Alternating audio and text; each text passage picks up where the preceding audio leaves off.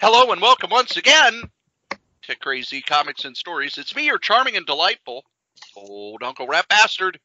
And at the other end of the series of tubes and wires that we call the internets is Joe, Crazy Writer. How you doing today, Joe?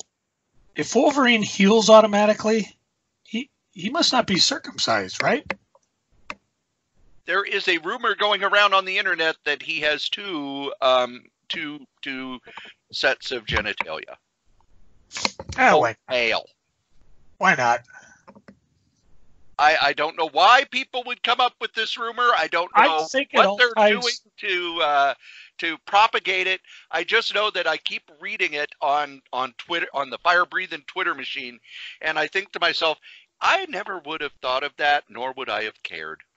I think it all has to do with the whole bat prick. You know, people are really interested in sexual deviations of the superhero. I mean, look at way back on Mallrats, you know, when he was asking how did the Thing make love. Like even Peter David encouraged it when he had Banner Hulk out while he was getting busy with Betty. Oh, yeah. And I'm not talking Betty and Veronica. Wait, they haven't done that crossover yet? No, but they did cross over with Gen 13 where Grunge, I think, suggested some things and got slapped very hard by Betty and Veronica. And when he even suggested it to Archie, Archie was like, dude, we don't think that way. I really miss Gen 13. I thought it was a fun book. I don't know why they just can't get that Wildstorm thing launched in the DC universe. Well, I think it's the same reason why when Marvel starts a subline, eventually it dies. I think people eventually start saying, well, because this isn't the main universe, the stories, quote, don't matter, unquote. That sounds like a Festivus, Grief. Yeah, it very well could be. We'll be doing Festivus while you're gone again. Oh, I personally think that you schedule these surgeries so that you miss the Festivus show. Well, I'm not saying that you're not wrong. Not ever, you know, really. Well, on the plus side, we're recording this 3 days before I go into the knife, and mere hours before the Crisis on CW, Crisis on Infinite Earths, which is really cool. Oh, by the way, there's something called Crisis Aftermath. Has no information on the CW. Oh, what the hell am I saying this for? It'll be too late by the time you listen to this. All it says is hosted by Kevin Smith, so I'm curious as to the other thing that was weird is when I was setting up my recorder, it was like part 1 was Supergirl, part 2 was Batwoman, part 4 was Black Lightning, and part 3 was Flash. And they're on that sequential order, whereas Supergirl Sunday, the other two are Batwoman, Black Friday, or Black Lightning was Tuesday, and then Flash was on what's that day? Tuesday. No, nothing Wednesday. And then I think 2 weeks later, if I'm reading the schedule right, that's when the final parts of the Crisis are. So it's like you got to wait a couple weeks, which is cool because I'll be hopefully conscious enough to be able to watch it. Now, if I could just get Star Wars to postpone their premiere a couple weeks, then everything will be happy in the Kray world. Talk to our executive producer about that. No, he's. You know, I thought I was the executive producer. You are. Well, what do I do? I thought I was in charge of the money. No. The executive producer's in charge of getting guests. Oh, that explains why we haven't had any. Because, you know, on Howard Stern, Gary Dell'Abate, Baba Booey is the executive producer. He's the one who gets them all their guests. I thought he was the producer. No. He's the executive producer. Ah, the fancy pants. Yeah. You're not just a regular Baba Booey executive producer. You're an executive producer. And that is your title. You're the executive producer. Let's change it to supreme producer. As long as I remain tyrant, I don't care. Yeah, because that way nobody quite knows what I do. Okay. By the way, if you want to be an executive producer, it's now an official opening here. Yes, we are accepting applications. We are. But that's not why we're here. Really? Oh, I thought it was just... We're here to talk about the draft. No. We're way past Thanksgiving. We're here to talk about previews. Joe, you did not have your box day yet, did you? No. So Joe won't have any feedback on previews. It's all me this time. Well, I actually went out and out of my own, since you have not won a Ask the Strode, I took out $3.95 out of petty cash. That's right. I haven't got any of my shiny new dimes. Nope. I've been using it to buy keys for the Strode compound. You think and these a place? Lord knows I clean up other people's places. Yeah. They all hate you for it. Yeah, pretty much. But I bought my own previews. Matter of fact, the guys from the source were kind of surprised to see me walk in because we did a very thorough cleaning of their graphic novels. I think we closed the place. We were there for we did. We were there until they closed. We're just going to run in and grab and they brought not just a hand truck, but one of the flat hand trucks that you use to deliver flat screen TVs. Oh, yeah. And Kelly White from the MCBA SpringCon, one of the MCBA guys who, by the way, the SpringCon will be, come hell or high water, May 16th and 17th, 2020, which is weird because, it's weird saying that already. I just finally got used to writing 2019 on all my checks, which itself is weird because I don't use checks anymore. But so anyways, that's why it took you so long.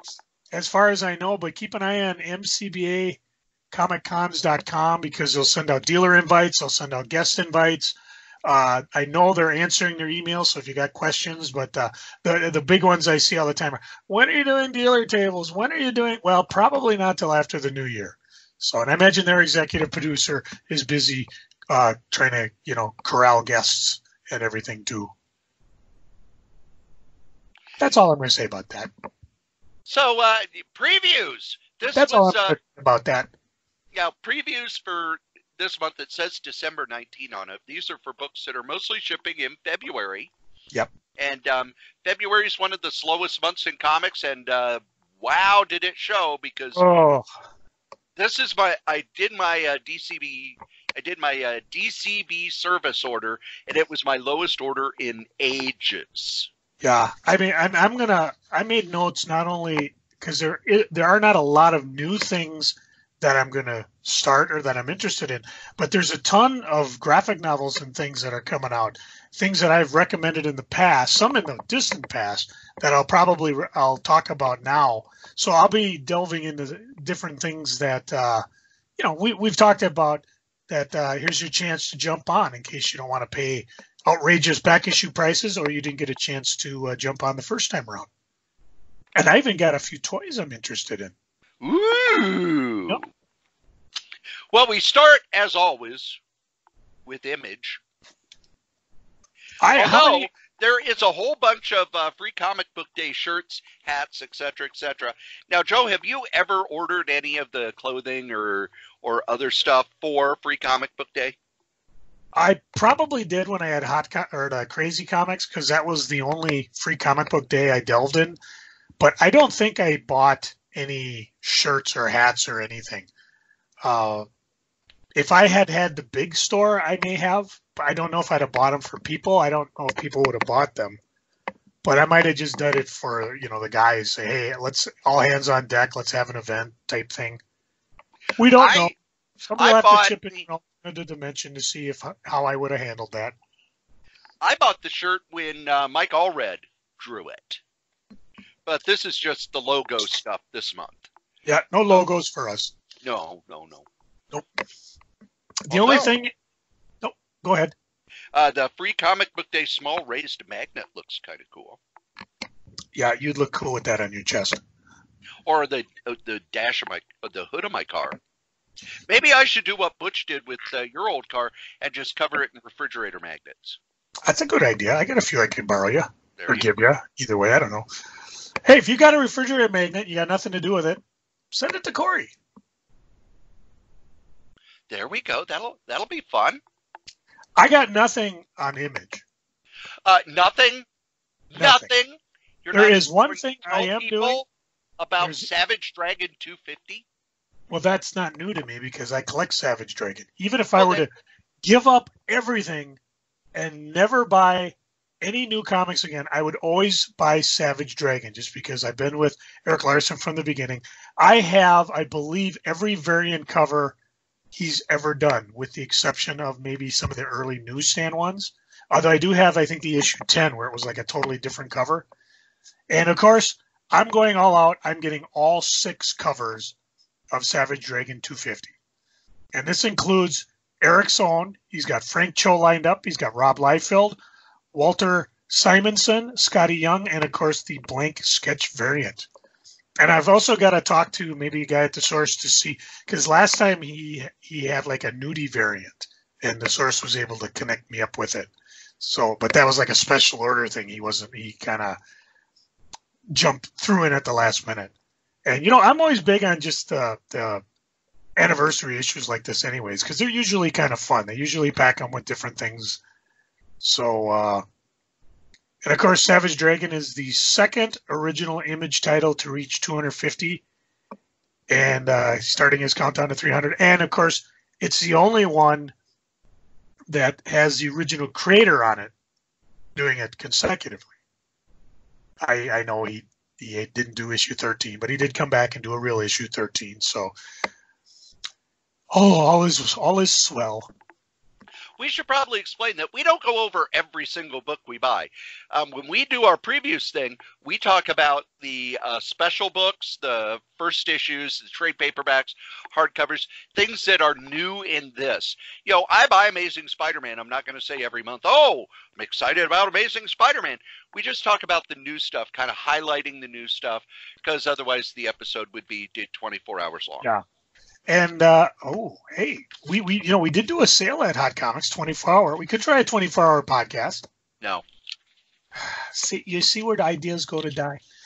I will point out, of course, the only I pointed out last time, The Clock, artist Colleen DeLorean, issue 2 is out, so you do have a chance to still jump on board. And I always mention her because she's one of the artists that actually came to visit us at Hot Comics. And I do like to see whatever she's doing and pick it up. Other than that, I got nothing new from Image. There are a couple of trade paperbacks I want to point out. First is Battle Pug Volume 1. Collects the first 5 issues of Mike Norton's new Battle Pug comic series. If you read the web series or bought the Compendium, this is a fantasy world in which pugs are giant steeds. Pugs! It's fun. It's well done. Just go to Battle Pug, look up Battle Pug and read the web strip. This is a kind of a continuation of that. Then on the next page is probably my favorite news series from Image in a while, Dead Eyes. Written by Gary Duggan, drawn by Joel McCrea and Mike Spicer.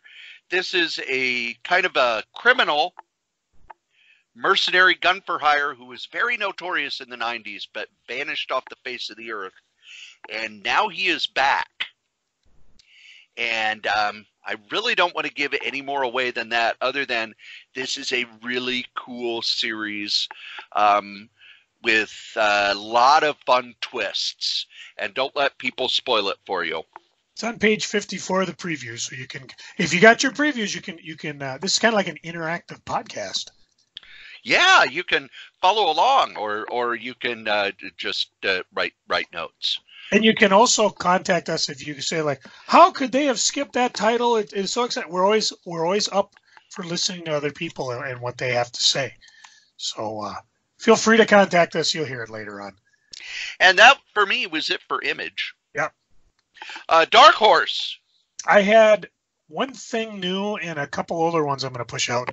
The first one, all the way up to page 97. Abraham Stone trade paperback. No idea what it's about.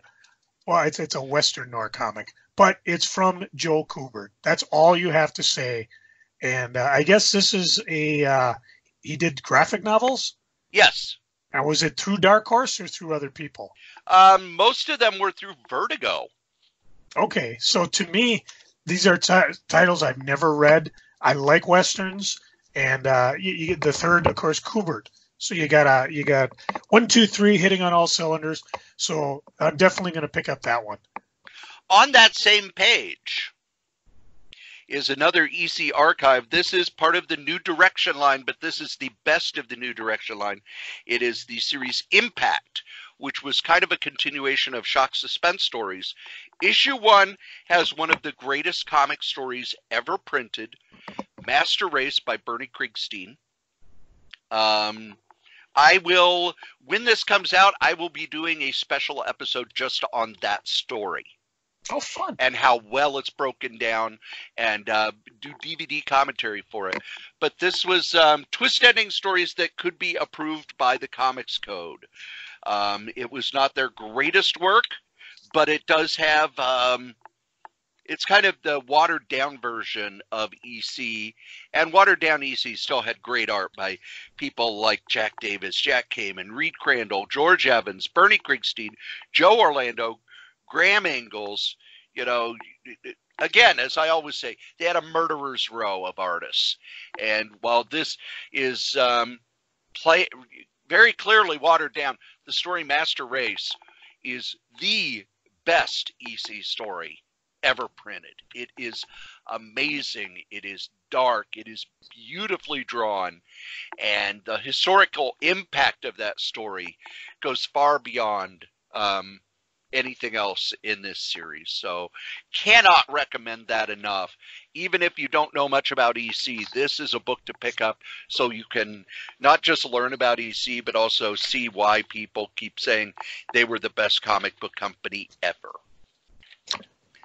Now, in that category of things I'm going to point out that I'm not buying, although because I already have them, on page 92 is Aliens vs. Predator 30th Anniversary Original Comic Series. It's a hardcover, so it's a little expensive. And down below, they actually have listed Aliens vs. Predator, the Essential Comics. So either way, I cannot stress how amazing, how geeked out we were for this particular title, because, you know, it was such a natural fight.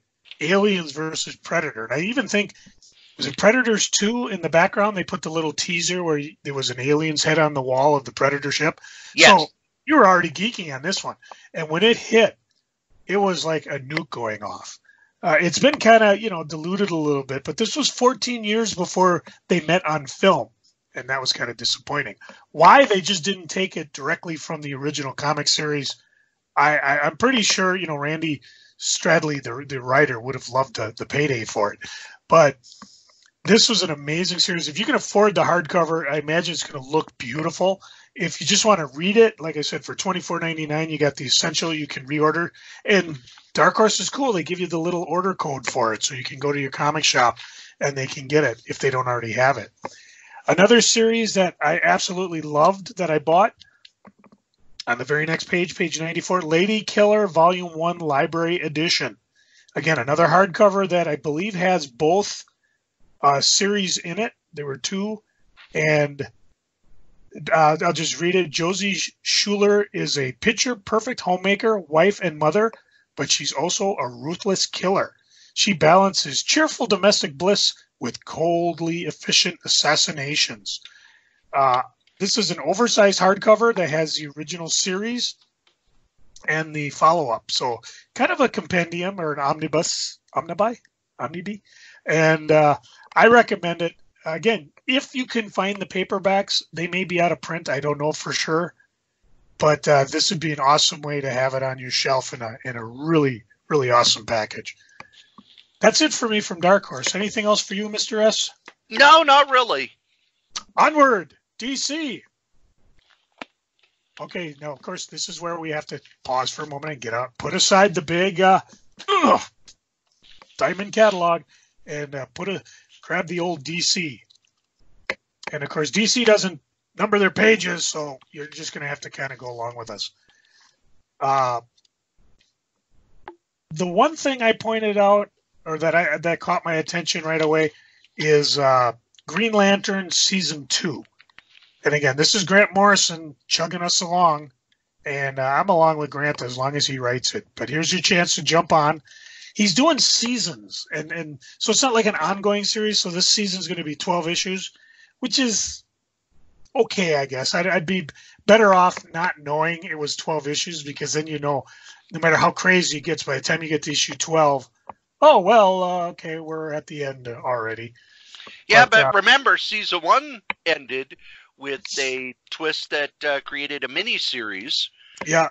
In a separate universe. So with Grant Morrison, you never know, man. You never know. Yeah. So, and if you go to page 13, which is a couple forwards of that, you have a chance to buy a couple facsimile editions that I may actually pick up. The first one is Flash 123, and I'm proud to say I did own a copy at one time, and that is the classic 1961 that introduced the concept of the multiverse to DC, where you've got the Golden Age Flash and the Silver Age Flash both running towards someone who's yelling, "Flash, help me!" This is such an iconic cover. It's been swiped and homaged and ripped off so many times. And what's fun with the facsimile editions is that it's everything. What I love are looking at the ads, for stuff back then. It's just amazing the crap they sold kids, because they thought this was a kid's medium. Down below is the Green Lantern #1 facsimile. I remember the only one I've ever actually seen was my buddy Pat's, my partner Pat, when he had one. Sadly, when he went to get it graded, he found out it was restored, which is a very bitter thing. But we're not talking bitter today. You can go back to a Solo Joe, and I think Pat talked about it in our interview when we were. Pat's angry. Oh, Pat's not as angry as he was when he found out his Amazing Fantasy 15 was. So, but I like these facsimile editions. I can't say I'm buying all of them, but I do like that idea, especially when they do all of them. I mean, everything, the ads and whatever else is inside it. Kind of a cool glimpse of history. Oddly enough, I would like to go back a few pages, Joe. Well, I'm going to sit back and let you do it because that is it for me, for DC. Well, the new Wonder Comics series, Amethyst. Now, Amethyst is a character who is hit or miss for me, but this one's definitely going to be a hit because it's written and drawn by Amy Reeder. Amy Reeder. I enjoy. And I guess it also means she's not going back to Rocket Girl. But we've got a 6-issue series by her as part of the Wonder Comics line. On that same page as the facsimile editions are also the 100-page Giants, Batman Giant #3, Crisis on Infinite Earths #2, Flash Giant #3, Swamp Thing Giant #3, and Wonder Woman Giant #3. I think what we're learning is that the kid-type books like Teen Titans Go and Scooby-Doo, those 100-page Giants didn't do as well, and they're just going to stick with the superheroes.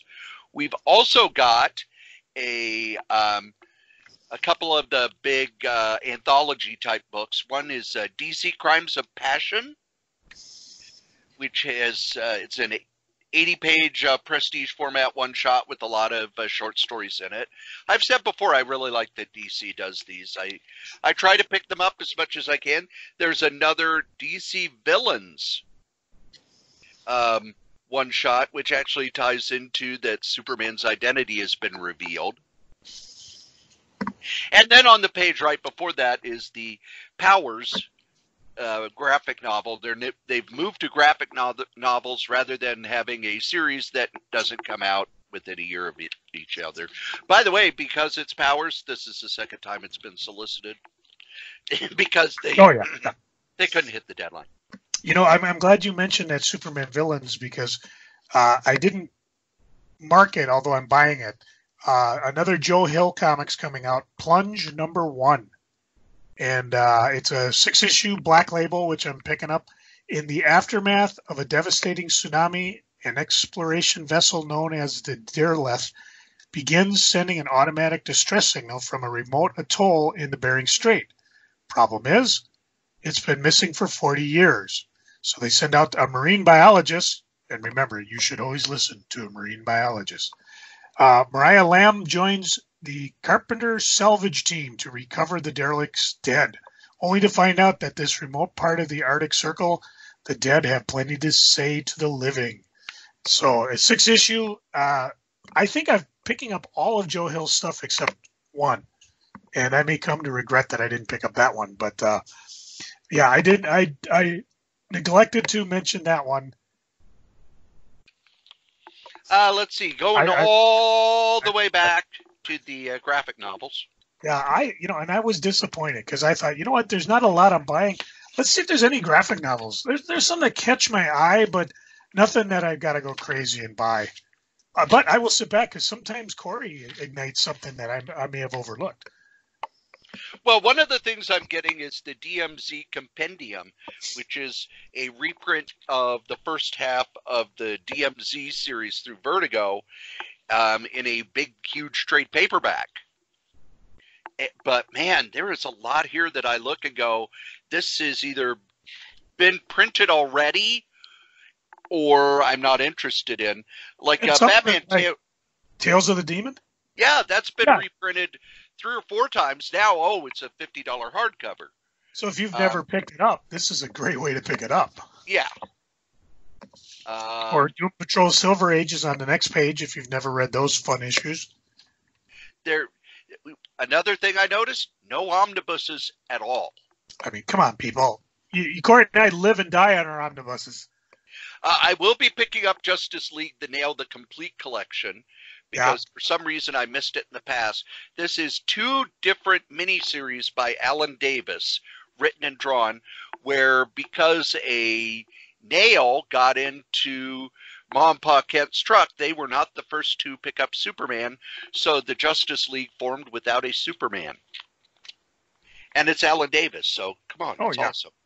And even on the next page, Tales of the Batman by Marv Wolfman. I've read all these books and I have them, but if you never have, these are fun ones. Yep. One of the things they're doing is they're reprinting Batman stories by creators. They did a Gene Colan one. They've done a couple of Gary Conway ones. Now they're going to do a Marv Wolfman one. Wolfman he didn't do a long run on Batman. He basically did a few stories before Gary Conway took over. Then he did Batman Year 3. So, and then that's really about it. There's a Wonder Woman trade paperback. I guess the cheetah might be the villain in the next movie because here's a trade paperback of all the cheetah's stories. And we all know cheetahs never win. Hey, you're going to go 3 weeks without a few dad jokes. You got to learn to suffer with them now. But really, that was it for me for DC. It was a very slow month. Yeah.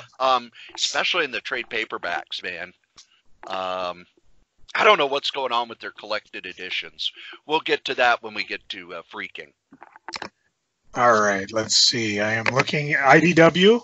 Yes, there were a couple of things for IDW for me. And we might be thinking the same. Are you big on Free Comics, the untold story of giveaways that fought commies, sold cars and cigars, showed how to buy a TV and avoid VD, and now are saving lives? Why, yes, I am. Oh, and for the longest time, I collected freebie comics. There were some of them. I've sold a lot of them on the eBays. I purged a few that didn't have much of a value.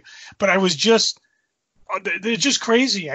If I could run and find a free comic book, and I like free, I just absolutely loved them. And now Craig Yo, editor, has put together a book, a really cool hardcover book. A lot of his books are just a blast. And this one is one that I'm picking up because it covers just the many thousands of bizarro, rare, and fascinating free comic books they were given out at gas stations, schools, state fairs, clinics, political rallies, churches, shoe stores, cereal boxes. I've talked about the ones I've discovered. It's almost like a history lesson if you can find those little bits where I was talking about some of these comics. And here, Craig has taken the idea. I'm not saying he stole it from us. I'm not saying that. But here he's taken a brilliant idea and he's put it together as a book with a fascinating title. So I want everybody to go to your local comic book store and say, I am looking for free comics, the untold story of giveaways that fought commies, sold cars and cigars, show how to buy a TV and avoid VD, and now are saving lives, hardcover from Yo. And if they look at you stupid, just keep looking at them and go, Yo. Yo. The page before that is the Judge Dredd 100-page giant, which is a really cool idea. I like these. It is IDW's Judge Dredd, which is different from the British Judge Dredd. This has a new story by Mark Russell, who did Second Coming, Flintstones, just one of the writers on the rise, in my opinion. And it also has the first issues of the IDW Dredd miniseries Toxic, Under Siege, Blessed Earth, and Mega City Zero, and a preview of upcoming miniseries. And it's $5.99 for 100 pages of comics. It's a good sampler, lets you know the kind of stuff that they're doing. And who doesn't love Judge Dredd? Oh, yeah. The page after, on page 148, is a book that I'm thinking on. It depends on what my total is. And it doesn't look like it's going to be much this month. The Mueller Report, the graphic novel. That's all I'm going to say about it. But they're basically, the creators are just taking the report and putting it out there.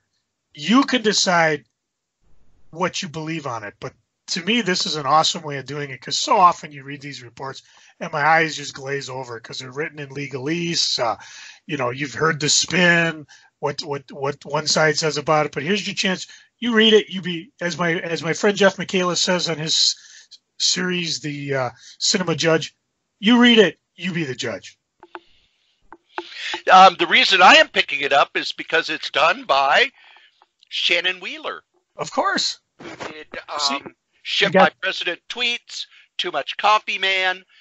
This is another, and for people who think, oh, they're just doing it because, no, they did one for the 9/11 Commission report years ago that still sells.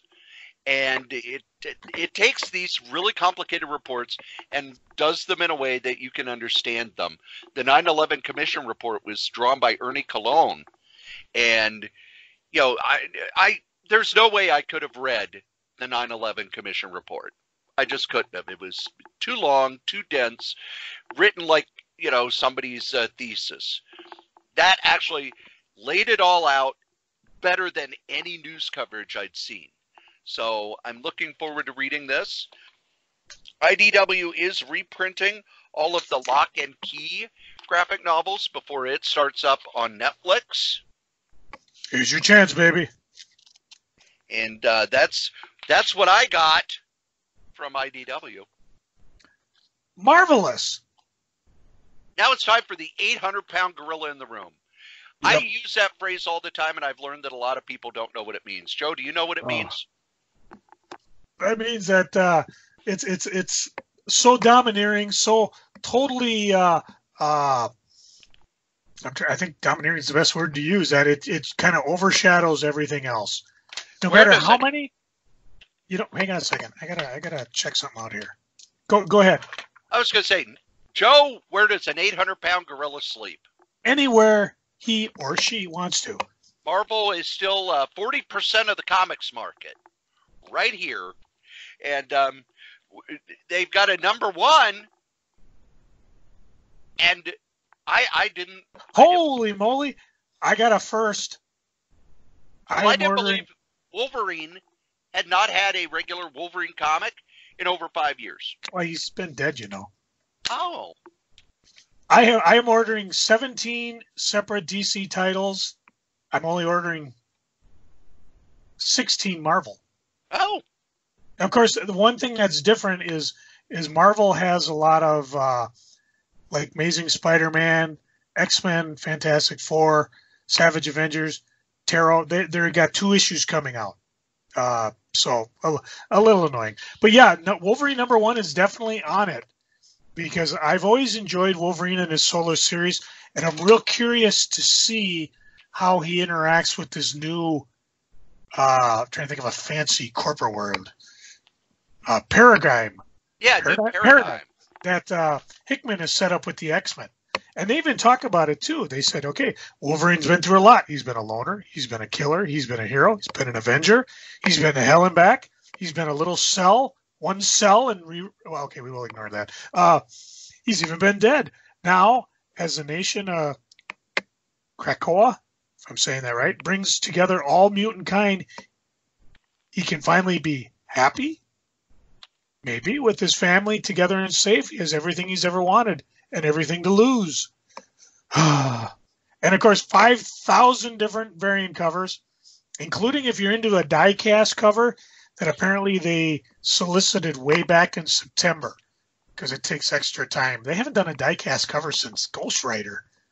It's die-cut, not die-cast. Oh, well, forget about it. So variant covers galore. And if you want to go check out some of Wolverine's other first issues, you can do probably one of the better ones, Wolverine, the miniseries that came out by Claremont and Frank Miller, and of course the other big Wolverine series that was started by Claremont and Buscema that started out with, oh my God, Wolverine's got this sucks. Who is this? Where he hung out in Madripoor. Yeah, when it's like, this is not the Wolverine we want. Although it got better. And then, of course... It was the Wolverine I wanted because it was drawn by John Buscema. Oh.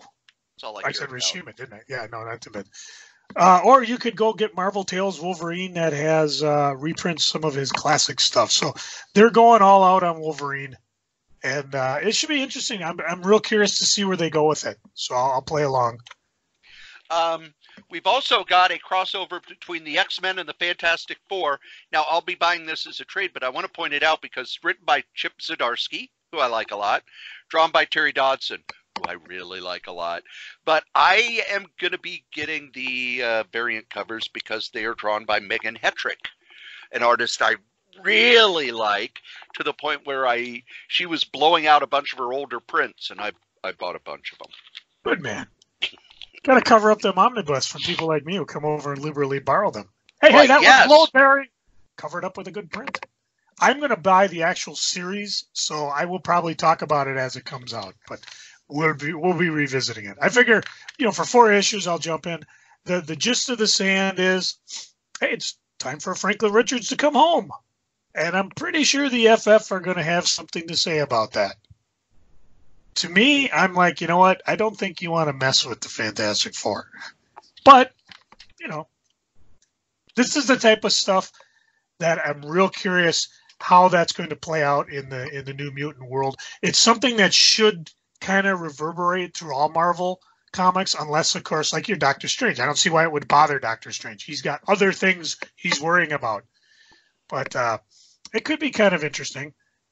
And even to that point, I'm not buying it. Although I might, there's a giant-size X-Men Jean Grey and Emma Frost where they're going and they're doing some X-Tales designed to showcase some of the Marvel's best artists. Now, they said it's the first of 5, so I'm going to bet I'm doing the opposite.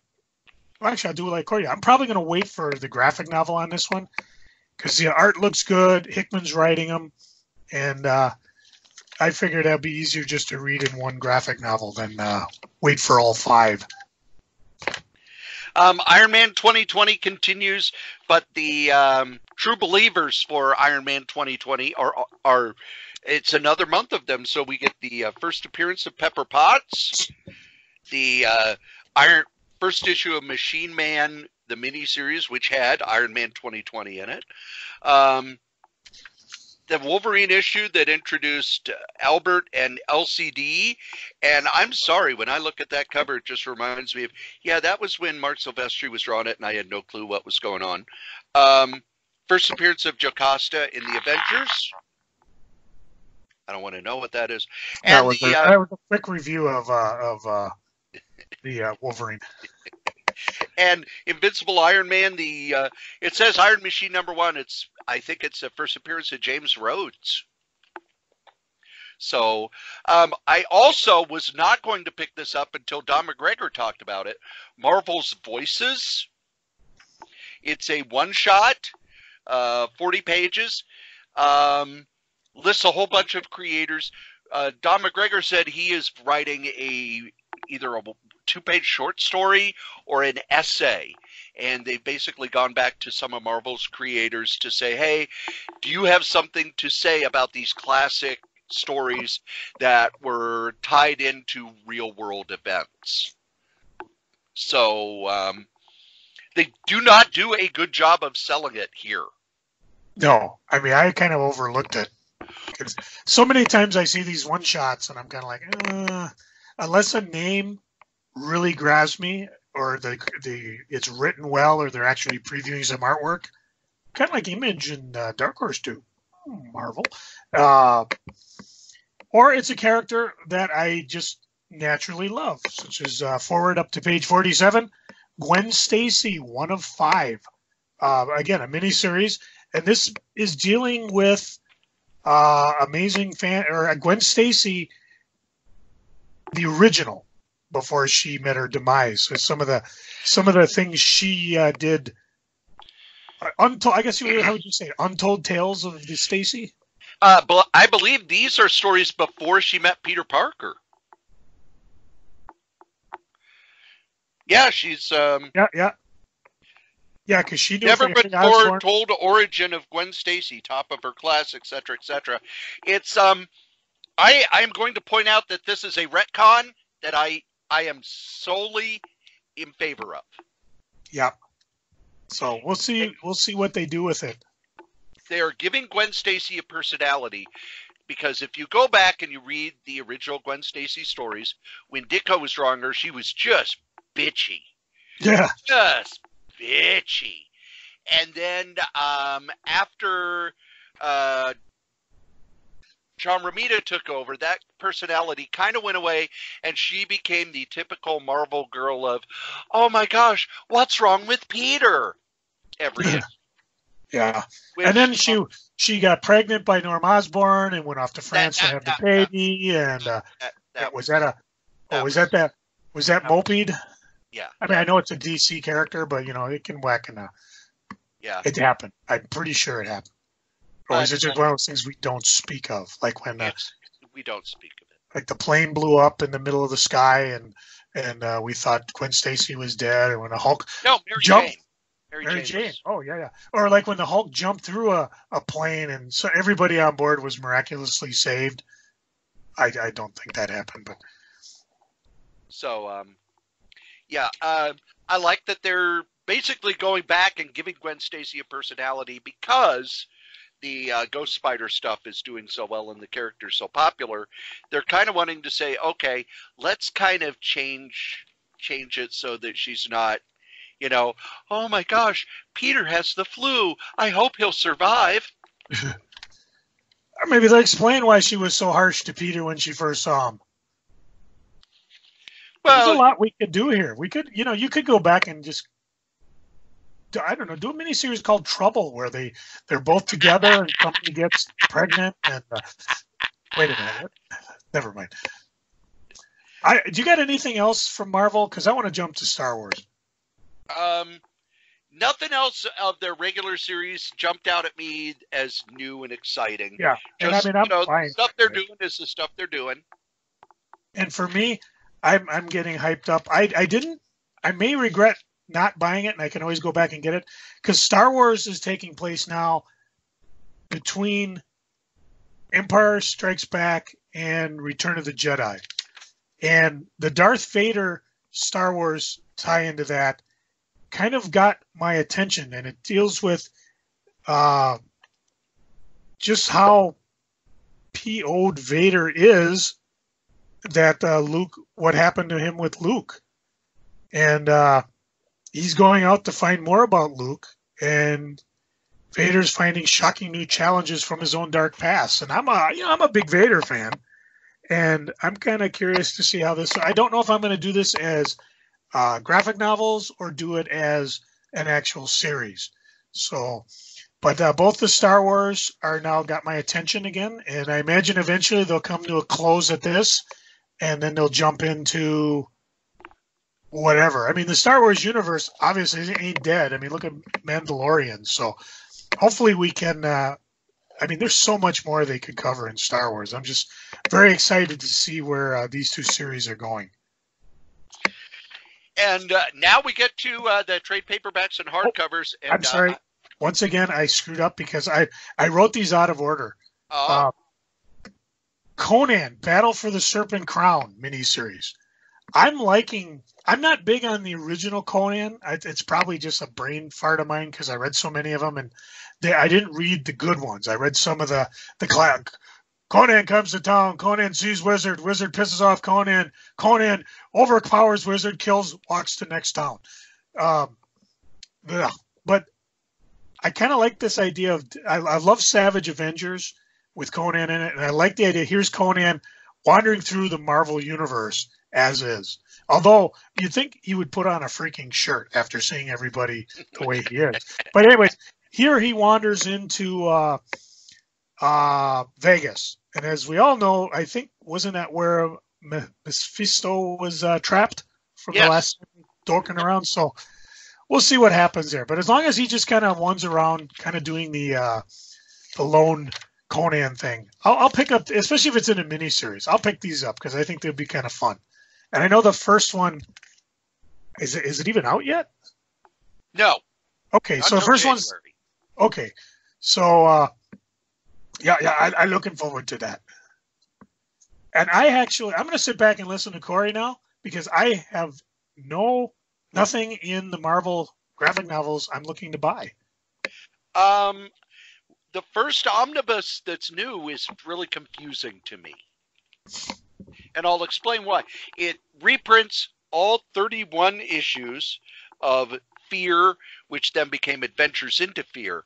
Now, the first, I think, 9 issues were reprints of 50s horror books. Then it became a Man-Thing series, and then Man-Thing spun off into his own book, and it became Morbius the Living Vampire. Now, there's already a Marvel Monster Bus, which reprints all the Kirby and Ditko monster stories. There's a Man-Thing omnibus that reprints all the Man-Thing stories. I got that one, yeah. There's an upcoming Morbius omnibus. Yeah. And we all Is there anybody who's going to pick this up? Is there anybody who's going to pick this up? Because, I want these Man-Thing stories, but I only want some of them. I want the Morbius stories, but I only want some of them. I want the monster series, but I want the reprints. You are giving short shrift to Thog the Nether Spawn. Which is Thog. Monster Bus. Oh, well, okay, then I have no reason to buy this. If you do not already have these stories, Ditko is Strange, king-size hardcover, reprints Steve Ditko's entire run of Doctor Strange. Wait, that's the one I bought at Steve Brown's, isn't it? No. You bought the omnibus that reprints it. This is the king size. Oh, okay. If I didn't already have these stories in 3 different formats, I'd buy this. Yeah, and it's probably online too. But not 2 feet tall. The Marvel portfolio, Stanley Artgerm Lau. Artgerm is an artist who has just kind of exploded out of nowhere. I don't know if he's done a regular series. He just basically does covers, and he's become hugely popular. And Marvel's already putting out a portfolio. This is 12 pages. What? Yeah, it's a portfolio. It's $50. Oh, wow. I haven't seen a portfolio in years. They were really big when I was starting collecting in the late 70s, early 80s. So it's 12 gorgeous full-color reproductions of some of his most iconic works, all in a stunning hardcover case. That could be a future collectible item, because I don't know if many people would buy portfolios in this day and age. They are reprinting the X-Men in a weird way, and I did not know about it. Because, last month they did, okay, here's all the first issues in a trade paperback. Well, now here's all the second issues in a trade paperback. Here's all the third issues in a trade paperback. And I'm going to pick it up this way because I like the trade paperback format better than regular comics. And if I would have known they were doing this, I would have went, I'll buy it that way all along. But I'm going to buy it this way. And I don't know how long it will keep up. That's what I'm suspicious of. Cool idea. I go with that. I don't think I'm going to do it. I want to. But I'm also very suspicious on how long they're going to do it. Because I'd hate to suddenly, okay, we're going to stop at 5. And, geez, we're already up on, I'm looking at my X-Men number. We're already 7. Up on 7. So that means now I got to go scramble and find what I'm missing. So, who knows? Maybe when I see that number 1, I'll change my tune. But kudos for trying something different. They've got 2 more of the Legends of Marvel trade paperbacks. Those reprint those one-shots by older creative teams. So the first one is Avengers. You've got Incredible Hulk Last Call, Avengers Loki Unleashed, Thor the Worthy, Captain America and the Invaders Bahamas Triangle, and the X-Men one is Wolverine Exit Wounds, Alpha Flight True North, and New Mutants War Children. New Mutants War Children is brilliance. Just brilliance. Chris Claremont and Bill Sienkiewicz doing a New Mutant story, and it's better than they would have done it in the past because they're both so much better at what they do now. Oh. You know what I do like what Marvel's doing when they solicit like the Immortal Hulk, which I'm buying in comic, but they do list all the previous graphic novels. Yes. Which is brilliant. And they give you the code, which is all important if you really want to be nice to your comic shop. If they don't have them on the shelf, but say, here's the order code to order it in. So, because I'm looking even on Star Wars, because I bought the Star Wars comics for a while, then I let it drop off. And I'm thinking, maybe I will pick up these issues that I'm missing. And here are all the graphic novels just lined up, ready to go. And Squirrel Girl. I'm waiting for the Squirrel Girl omnibus myself, but I'm all, again, kudos. I may not have anything I'm buying this month, Marvel, but I am paying attention, sort of. Another couple of Black Widow books. First is Black Widow by Waid and Samney. This is the series by Mark Waid and Chris Samney, all 12 issues. This was fantastic stuff. And if you've not read these stories, pick it up. They're the guys who did such a great run on Daredevil, and I hope that they continue to do work together. And then the last Black Widow book is Black Widow Marvel Team Up, which reprints all of her appearances in Marvel 2-in-1, one issue, the appearances in Marvel Team Up, and then the Team Up stories from Marvel Comics Presents. Basically, they're getting Black Widow's stuff out there for when the movie hits in, what is it, May? Yeah. Epic Collection, another Captain America one that reprints another big chunk of the Mark Grunwald series, if you're into that. Excalibur reprints a big chunk of the stuff that was written and drawn by Alan Davis. And Wolverine is Wolverine 68 through 70 plus some miniseries and other issues. If you're buying the Epic Collections, remember they are keeping the Epic Collections in print. So when they go out of print, they just reprint them. And that was it for me for Marvel. Cool. And now we go back to previews. All right, let me get around. Oh. All right, who's next? As I flip the page. Oh, Dynamite. There is one thing I'm going to pick up, and I had to... Wait a minute, where are we? Oh, I take that back. There's just a couple things I'm going to point out. I always put kudos because I do like the... when they call it facsimile at DC. At Dynamite, they call it replica editions. And the Dynamite has done... number 1, number 2 of Vampirella. Here's number 3.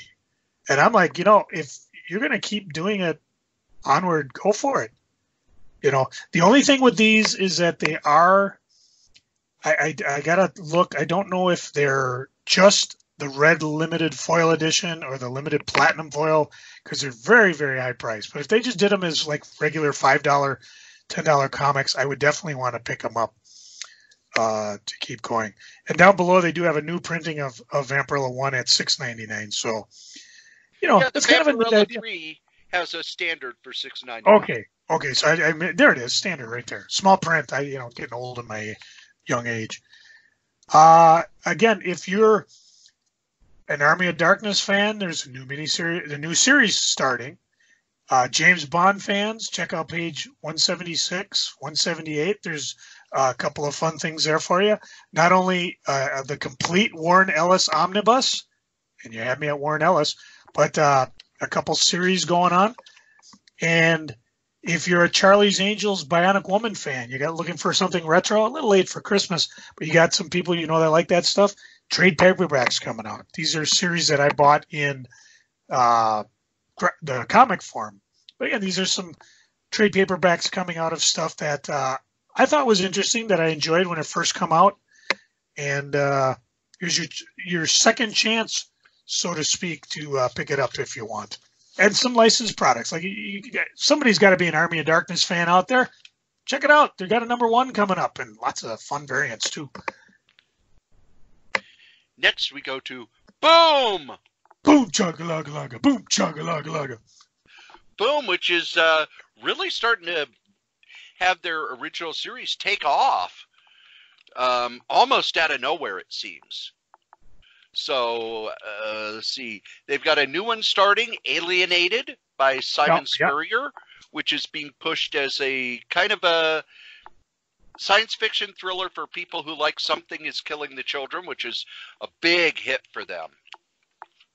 Yeah, I will. I second that one. I'll just read it right off the page. Read along if you want. Page 196.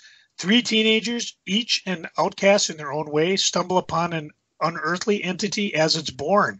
As they bond over the shared secret and the creature's incredible abilities, it becomes clear to the teenagers that their cute little pet is a super predator in the making, and it is in need of prey.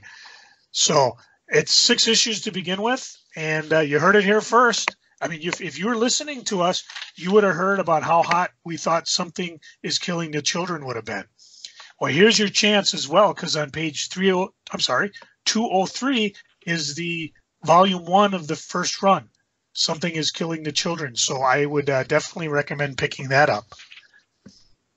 On page 194, We Serve the People, original graphic novel hardcover. And I'm just going to read it. This is by Emily Burrell. In China, an entire generation's most formative years took place in remote rural areas when city kids were sent to the countryside to become rusticated youth and partake in Mao's mandated Great Leap Forward. And this is a tale where the creator shares her mother's true experience during the Down to the Countryside movement in the early 1970s. I love history. This is kind of witness history. You know, I love Mao's, the aforementioned Mueller report. This to me is just fascinating because it's a slice of life in a country that, you know, I mean, I was a kid in the 70s, but to know what was going on and what it was really like, you know, because for us it was, oh, look what those wacky communists are doing now. They're evil. We got to keep an eye on them. Maybe it wasn't all that bad. I mean, maybe it was. I don't know, but here's a chance to find out. And I definitely recommend this one. Anything else boom on your eyes? Nope, nothing came out to nothing jumped out at me. Nothing boomed out at you? I am going to be picking up that Warren Ellis omnibus because his James Bond stories were fun. Oh, yeah. Yeah, that actually, I mean, you said omnibus. You could go like, just say, hey, here's Wonder Pony omnibus. Oh, we're on it. Wonder Pony, by the way, is on page 200. Again, not my age group, but you might have a daughter, young child that might like that. Magical adventure of friends, fun, and fillies. And now we get to the rest. And the rest. All right. Take it from the top. Page 228. And this is, I think, where we jump back and forth. I recommended this one. It caught my attention, but I didn't buy it. Here's your second chance, folks. Vampire State Building from Ablaze on page... Well, of course, they don't put pages on there. Well, there's 2. You can look at their ad, or you can go to page 228 where they actually order it. It's a horror series from the artists of Walking Dead. And let's see, get ready to be bitten from the first full-color page. Terry Fisher's a young soldier on the verge of being sent away for active military duty and is going to meet his friends at the top of the Empire State Building for a farewell party. But suddenly, a legion of vampire attacks the skyscraper and massacres its occupants. Hounded in the 102nd floors... I'm sorry, I read that wrong. Hounded in the 102 floors that have become a deadly trap, Terry must take divisive action to save himself and his friends in the city of New York. You know, that sounds like a damn good movie. So anyways, here's your chance, your second chance to jump on board. Don't miss out like I did. Don't miss out. At least try not to. Yeah, try not to. I would jump all the way to page 246. There is a trade paperback of Second Coming by Mark Russell and Richard Pace. Joe and I have been praising this book a lot. It is Jesus returns and becomes the roommate of a Superman-type character, and hijinks ensue. This is an excellent series, beautiful art, a lot of philosophy behind what's going on in it. And I still remember when I was a kid, one of my pastors said, when this was as the TV preachers were starting to become popular, he said, if Jesus were to come to earth now and see what people are doing with the church, he would never stop throwing up. And this kind of takes Jesus comes back and says, hey, wait a minute, you guys have got my message wrong. They also, the second run of Captain Ginger, which was their Star Trek-like series, except it's a future when cats have become humanoid. And if you're a cat person, this is fantastic. It's written by Stuart Moore, drawn by June Brigman, whose art I love. She actually did comics in the 80s, then moved over to commercial art and comic strips, and has come back to do this. She also came back and did that Power Pack one shot with her and Louise Simonson that I like so much. Really anything that Ahoy puts out, I recommend. There's such a great company, and the people behind it, they're kind of doing Vertigo with humor. And of course, it's Tom Pyre and Stuart Moore, who both worked at Vertigo forever. So those are always, anything from Ahoy is going to be recommended by me. Cory, do you got $1.75? Not on me. Do you read Aspen books? No, I don't. Well, for $1.75, you can go get the Aspen primers. There's, 1, 2, 3, 4, 5, 6, 7 of them. 25 cents a piece. A Fathom primer, Executive Assistant Iris primer. So if you really want to jump on board and you want to see, is this something you may be interested in? Here's your chance, $1.75. They're reoffering all their primers on page 265. And, if I was when I had Crazy Comics, I used to buy these and just give them to my subscribers. They weren't necessarily around as when I had Hot Comics, but I think this is just a brilliant idea. Take them, put them on the freebie rack, give them away when Free Comic Book Day comes around, but just a way to get people exposed to it, to try it. Heck, slap your store's name on the back and leave them around the libraries and bus stops. I'm giving away these ideas for free. I just should, I should shut up, but I'm not going to, because I got to go back a couple pages to Archie, because there's a couple things going on. Cory, you like to roam. You like to go to the Love Shack. Oh, yeah. The B-52s are meeting Archie. Yay. And I think it's a one-shot, isn't it? I can't. It's on page 259. It's a rock and roll adventure for the ages as Archie and his friends cross paths with the B-52s.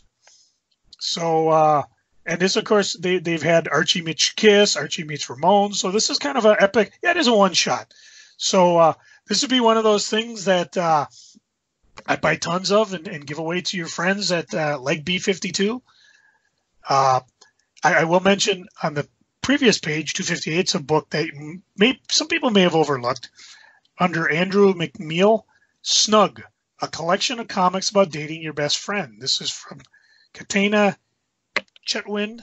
It's her second book that basically includes 50% new, never-before-shared comics. And it's a celebration of the quirks and peculiarities. Hey, I said it right. I think I better take a drink.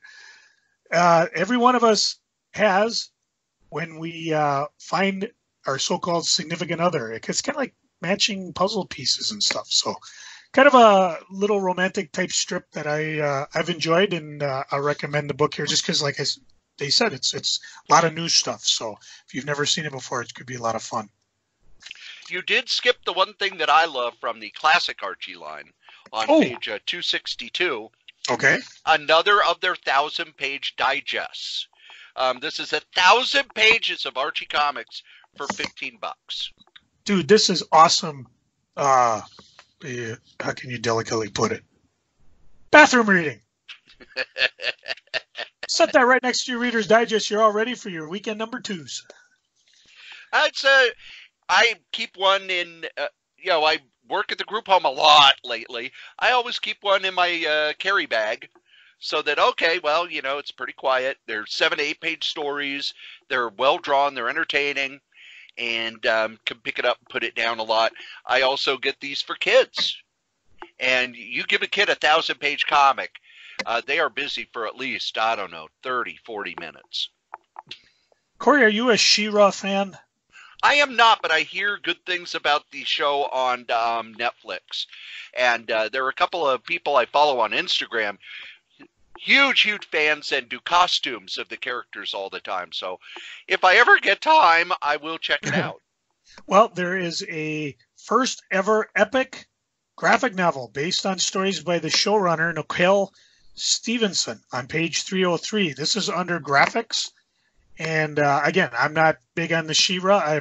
I'm interested. Who knows? Maybe when I'm recovering, I'll get a chance to watch it. But this is the type of thing. If you've got a She-Ra fan in your house or a good friend, you can either get the soft cover or the hard cover, depending on how good a friend they are. So, just again, another licensed property to point out. I'm not getting it, but you might have a She-Ra fan that would appreciate it. Let's see. I'm flipping through here, and there we go. On page 310 is Knights of the Dinner Table, of course, and another bundle of trouble. Did I skip Fantagraphics? You did, because that's way up in the K's. Kenzer must be running a little late on their books because a lot of these are resolicitations. So if you haven't seen them in the last couple months, they are. Eventually Diamond will say, hey, just stop, and you got to kind of catch up because you're too far ahead. So, but they're still chugging away. It's still one of my favorite comics. All right. Yes, there's a reason I wanted to bring up Fantagraphics. I have talked in the past about the Zap Comics Collected edition, which had an unprinted issue. And we actually finally saw one at Dreamhaven when we were out and about on Black Friday, and now I see why it's so much, but still, it's like, good Lord, I'm not paying that much for it. But it's not just one book, it's like 6 hardcovers in a case. But if you want the unprinted issue, Zap Comics number 16, they do have it available now. Oh, sweet. It's $14.99. So you can complete your collection of Zap Comics because there will be no more issues. Many of the artists who contributed to Zap have passed away. And this was, for many of them, their last work. There's also, if you're looking for older stuff, because, hey, there's a big hole in how many comics I'm getting. Yep. Willie and Joe, the World War II years. Willie and Joe was a comic strip by Bill Maudlin that was beloved by the soldiers because it touched on what they dealt with. It's very famous to the point where on Veterans Day, Charles Schultz would remember how Snoopy would say he's going to the bar to get a root beer with Bill Maudlin. Mm-hmm. That's why. Bill Maudlin did a famous strip where the two characters were walking alongside of Snoopy. And that's got to be a high point for Charles Schultz to have been able to do that strip with them. It's often reprinted on, is it Vets Day or? Yeah. And then right next to it is Strange Suspense, the Steve Ditko Archives. These are very, very early Steve Ditko stories that have not been printed anywhere else. So if you're a Ditko fan, but you haven't picked this up, might be a good time to drop it in your order because there's not a lot of other stuff. Yeah. I'm going to jump forward to page 338 under Squarefish is a real book. It's a novel. What's up with that? Comics will break your heart. I don't know. Maybe I'm a sap for this stuff, but I was just reading the description. It's by Faith Erin Hicks, a sweet, funny, contemporary teen romance for the inner geek in all of us, from a fan favorite graphic novelist. Let's see. Miriam's family should be rich. Her grandfather was the co-creator of a smash hit comic series, The Tomorrow Men, but he sold his rights to the series to his co-creator in the 60s for nothing, and now that's what Miriam has, nothing. And practically nothing to look forward to either. She can't afford college, can't get family keep their head above their heads, and it gets more complicated. A cute boy shows up in town, turns out to be the grandson of the man who defrauded Miriam's grandfather, heir to the Tomorrow Men fortune. It's kind of a Romeo and Juliet tale, shenanigans ensued. Yeah, you're tugging my heartstrings. I'm picking it up. So, and it's prose. I mean, I had to look twice because first I saw comics break your heart. Okay, that sounds interesting. Wait, this is a real book? We can do that? Read real books? Cool. I'd like you to flip back to page 334. All right, 334. Sanctum Productions has been reprinting the Shadow pulps in kind of the same size, but nicer packaging and everything. 2 or 3 novels per book. Well, it has come to an end. Shadow Novel 151, Final Issue Spectacular. This has 4 novels in it, as well as historical commentary by Will Murray, who you may know as somebody who contributes a lot to Alter Ego. He also writes Doc Savage novels. He writes Tarzan novels. He wrote the Remo Williams Destroyer novels. He's big and wrote the Spider novel that I reviewed a while back. And Anthony Tolan, who is a colorist for DC, but also huge pulp fan and has worked in pulp restoration for years. This is the final issue of a massive reprinting plan. And even if, I've always said that it's a little too expensive. It's $20 for stuff. I would have bought them if they were, regular paperback size at a better price. But I am going to get this last issue just for the historical part of it. And it's one of those too that sometimes I'd pick up because they sold really well on the eBays. Because I don't think a lot of stores carry these, so you got fans looking for them.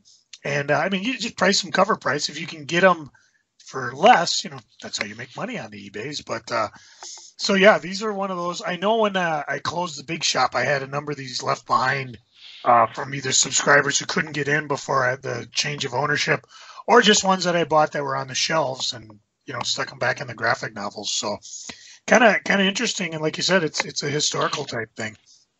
If you're looking for something new, page 358, another one from the Vault Comics. Finger guns. 2 troubled teenagers discover they can manipulate emotions by firing finger guns. There will be laughs. There will be tears. There will be uncomfortable teen feelings and angst. Oh, yeah, and chaos. So much chaos. I don't know why. I think it's because I had 2 teenage daughters that I tend to gravitate towards stories like these. But it'll be fun to watch. They can't all be like Money Shots, which is right across from it, issue 5, which the first issue I read. Oh, was that funny. Now, Joe, would you like to try these Vault comics? I would. Would you like to try them at a price that you decide? Sure. Would you like to try them at a price that you decide and half of that money goes to charity? Oh, dude, it's like you know me. Head on over to Vault's webpage. They have 3 different packs of their series, and you can pay your own price. They're digital comics.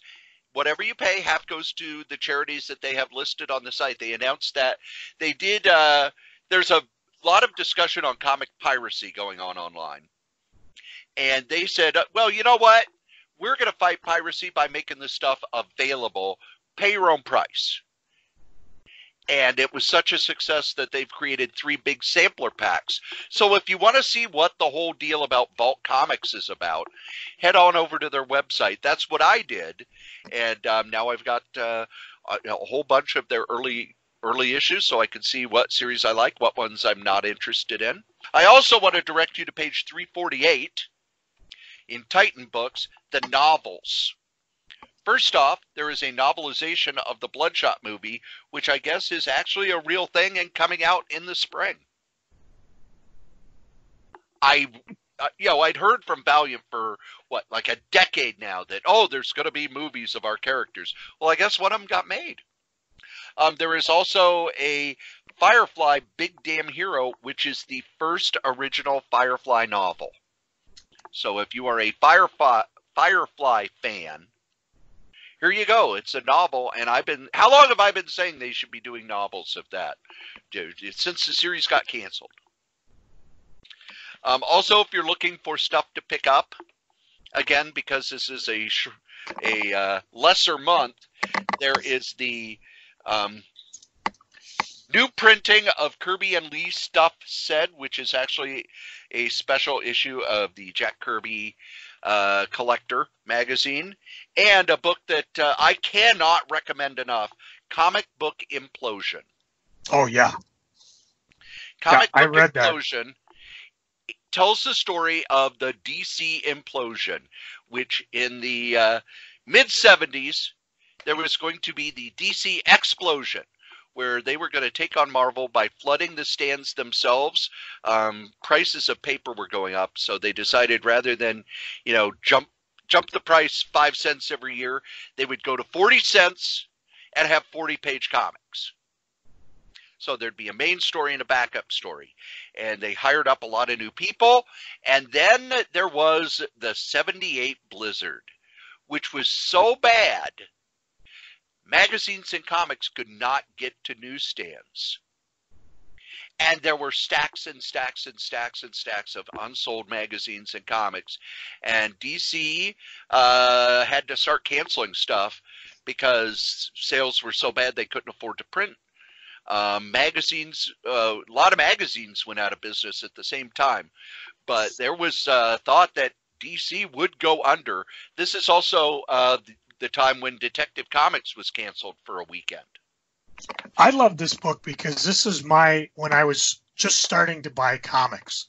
And I started mostly as a Marvel zombie, but eventually I would get into DC, and it's just kind of fascinating to read what was going on while I was oblivious to this. Nowadays, somebody farts on the 5th floor of Time Warner and everybody on the internet knows about it. But back then, all this was, who knew what was going on, Obviously, these guys did, but the information just wasn't available. And, of course, a lot of it was oblivious to the 12-year-old me who only cared about why there wasn't a Logan Run 7 out on the newsstand. No, there was a 7. 8. It was 8. I was waiting for 8, yeah. Boy, if I could only time travel, Cory, would you jump back to page 236 and read the title? 236. And while you're doing that, I'll do the segue again. Oh boy, if I could only time travel. The man who fucked up time. Yeah, my notes are just all over the place here, but this is one that I'm picking up because I love a good time story, and I would be the guy who fucked up time. Sean Bennett is just your everyday ordinary worker in a high-tech lab with a prototype time machine, and yeah, he's got the same temptations any of us would have about going back in time just a bit to correct mistakes of the past, right old wrongs. So he meets a version of himself from the future, encourages him to do just that. He takes the temporal plunge, and you can guess what happens next. Did you read the book's title? Yep, all of time is fucked up. I would probably if I did to time travel, I would go find, and again, mostly like comics, toys, collectibles, like that Beatles effed up cover from Yesterday Today, the baby doll cover, and find a vault somewhere that I knew still survived in today's world, and just go there. Okay, I'm paying you cash to cover this through the year 2020 and put stuff in it. And then, of course, here'd be my current day opening up the vault going, whoa, look at all this stuff. I better go buy this. Not enough to mess up time, but again, you make up your own time rules. So I'm looking forward to see how this one plays out. And because Aftershock usually will print this in a graphic novel, you could probably wait and do it. But I'll just pick it up and go along with it. Let's see. That's all I had. You're into manga, right, Cory? Yeah. You're into Transformers, right? No. Okay. Well, if you are, page 238 has from Viz Media Transformers the manga. I'm not buying it, but this is again something to show to your friends if they like Transformers, because they're doing the classic Transformer manga available in English for the first time. So I thought I would point that out to people. Now, Cory, I want you to flip your book and go to page 49 in the toy department. Goddamn toys! Yeah. And guess what I am buying? Baby Yoda. Let's see. That boy, you could make a killing if you had Baby Yoda toys now. The Stan Lee 6-inch action figure. You got that right, true believer. I've seen this popping up all over Facebook and things, and it's in the previews. I'll just buy it and get it through my my friendly neighborhood comic shop and or service. So, yep, here's your chance to get it. I mean, they've been talking about this sucker for ages, so now it's available. And that's it for me. I better just double look because I've really been scattershot this one. Let's see, blah, blah, blah. Yeah, I think that's it. Well, while you're looking, you know who does know what they want? Oh, my wife, that's for sure. These guys, our sponsors. And remember, our sponsors through the end of the year are the charities and people looking for help that we believe in. Normally in this space, we have advertising. But for the rest of the year, in the spirit of giving, instead, we're giving our advertising time over to fundraisers to help people who are in need. And the best place to help comic book creators who are in need is the heroinitiative.org. The Hero Initiative raises money and helps creators with medical issues, finding work, fighting homelessness. These are comic creators who may be switching careers, may have fallen on hard times, or they may have worked in the business for a long time. And as you know, comic book companies, everything there is you're paid by the page. It's not a salary. It's not benefited. It's not with a retirement. So this is how we can help the creators who've made our lives better by their work. Head on over to the heroinitiative.org in order to donate or buy items. Artist Tom Lyle, who drew tons of comics over the years, including a run on Spider-Man during the Spider-Clone saga, helped create the Tim Drake Robin, passed away recently, leaving his spouse with medical bills. You can donate by going to GoFundMe.com and looking up Tom-Lyle to donate to help pay off those medical bills from his hospital stay. If you are a wrestling fan, you know who ODB is. ODB is a Minnesota gal who got out of wrestling and got into the food truck business. One morning she woke up and her food truck had burned to the ground. She is running a fundraiser at Indiegogo. So go to Indiegogo.com, put in Help ODB Get Cooking Again, and you can purchase her wonderful sauces, autographed pictures. All funds go toward helping her buy a new food truck so she can start her business again. These are people who need your help. If you know someone who needs help or has a fundraiser, please let us know by sending an email to solitairerosenetwork@gmail.com, subject advertising. And after the first of the year, when we get back to regular ads, you can buy an ad too.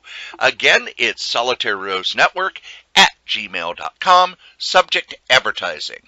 Thanks. And this isn't the only podcast I do. Oh, no. Heavens, no. Oh, heavens, no. I do other ones like this. The Solitaire Rose Radio Network has all sorts of podcasts for you. There's, of course, Crazy Comics and Stories, where myself and Crazy Joe Ryder get together once a week to talk comics. We review comics, we talk about upcoming comics, we talk about comics history. Anything that has to do with comics, we're going to talk about. We also have Series in Review, where we review series and kind of give a DVD commentary of past comics that we've enjoyed. There is also Solitaire Rose Radio. Solitaire Rose Radio is my solo show where I discuss upcoming comics, past comics, comics history, and interview comics creators. These are all at crazycomics.solitairerose.com. There's also the podcast I'm proudest of. That's Novelcast, where I take the novels that I have written and turn them into audiobooks. That's at novels.solitairerose.com. Over at Bad Advice, myself, Dan Moore, and Wolfie B. Bad take your questions and give you bad advice. It's at badadvice.solitairerose.com. Now, don't think that I'm doing all the podcasts, because there's also Scrabbling Across the West by Dave Koffel and Stephanie Koffel. Dave is a musician and Stephanie is his wife. They travel the country performing music and playing Scrabble over at scrabbling.solitairerose.com. And finally, the newest member of the Solitaire Rose Radio group, that's Fantastic Forecast, where myself and host of For the Love of Comics, Adam Vermillion, go over the series The Fantastic Four, 4 issues at a time. That's available at fantasticforecast.solitairerose.com. If you would like to advertise on any of these podcasts, you can. Just email me at solitairerosenetwork@gmail.com. Thanks.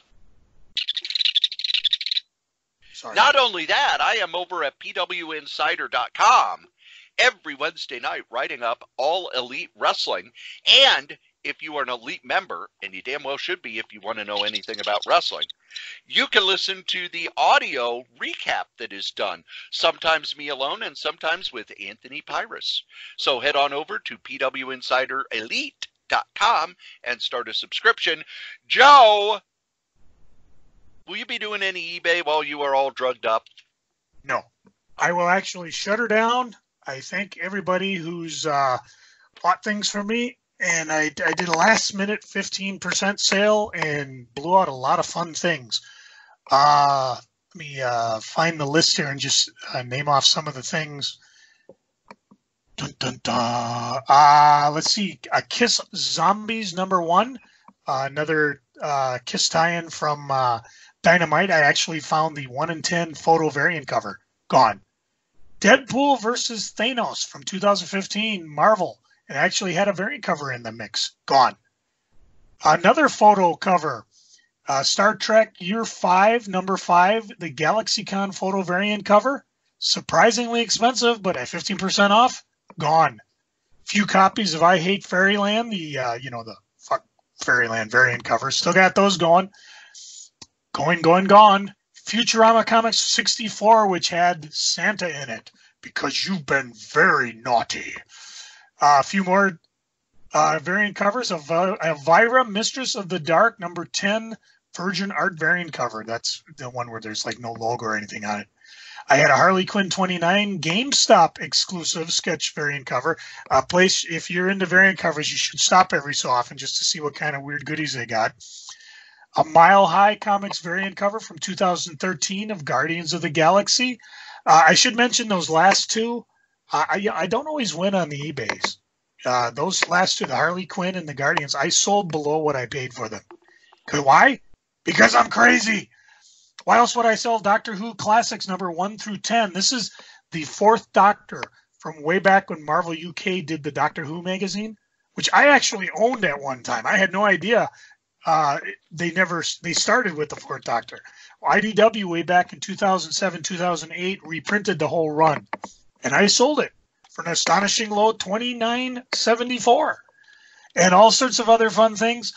But as happened last year, it just I won't even be able to sit to do a podcast, which is why Cory's got some really cool guests lined up for the next couple weeks. Once I can, I'll do a quick inventory. I'll put the eBays back. I'll send Cory a quick note. We'll drop it on the Facebook so you guys can hop on board. And of course, the deal will always be the same. Let me know you like the podcast. You drop a note. If you see something you like on eBays, I'm more than willing to give you first crack, or even I don't know how you'd say, just a good deal. I might even give you a key to Cory's house. It's not like he's ever there. Go down, read a few omnibuses, take a look behind those prints. Watch some of the stuff on cable that I don't have time to see. Yeah, I got a whole bunch of stuff. The cable's starting to delete them because they're like, I'm not going to hold things for 2 years if you're never going to watch it. Oh, well. Well, now we get to my favorite part of the show. No, not where I leave and go buy a bunch of bagels and eat myself into a carb coma. Bagels. Joe, say bagels. Bagel. No, it's freaking bagel. What are you freaking on, Joe? Oh boy, I'm gonna get my hip cut open in 3 days. So much to do. Christmas shopping. I did get my handicap permit, so if somebody wants to haul my carcass around the mall, and we can park right up front. You just gotta kind of push me around. So, other than that, I would lie if I said I wasn't a little scared, but I've gone through it once. I'm going to go through it twice. Hopefully I come through it okay on the other end. Some really disheartening news. I guess it's public knowledge because I found out about it on the Facebooks. But my old partner, Pat Kruger, contacted me and said that he has kidney cancer. That's all I know. Of course, I'm the type of guy who goes right to WebMD and looks up and reads all about could be this, could be that, could be good, could be bad. They found it while they were checking out something else.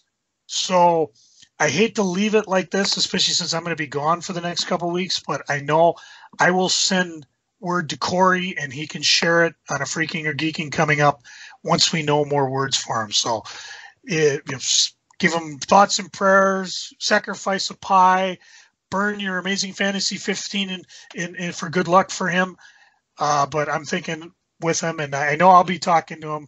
I don't know if he's going to try giving me a call before I go under. Otherwise, we're going to catch up afterwards. So the weird thing about it, just me ruminating, and take this as you will, it's kind of like, yeah, you got we did find some kidney cancer.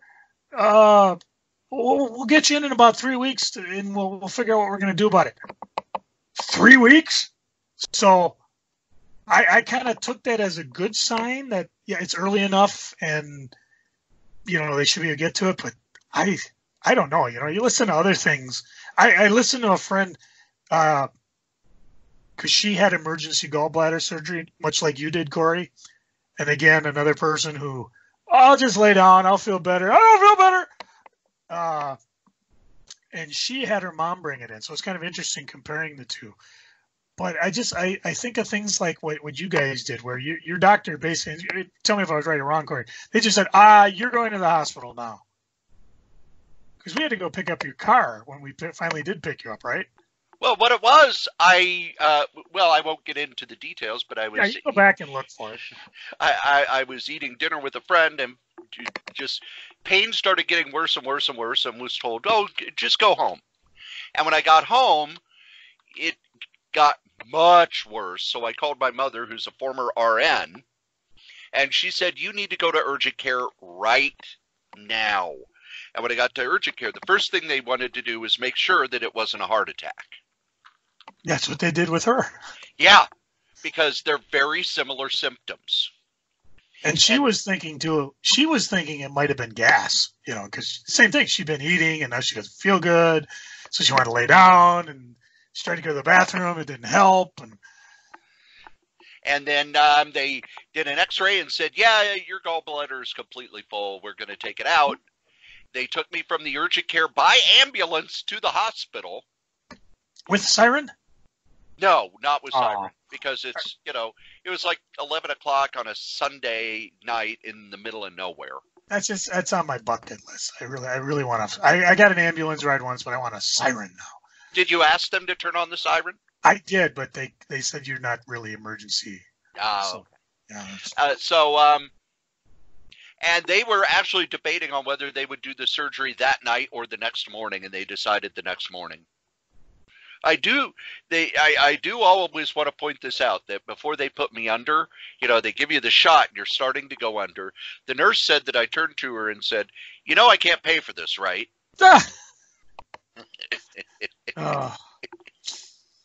That's pretty much it for me on Freaking. How about you, Mr. Strode? What are you freaking on? I was only home for a total of 14 hours this week.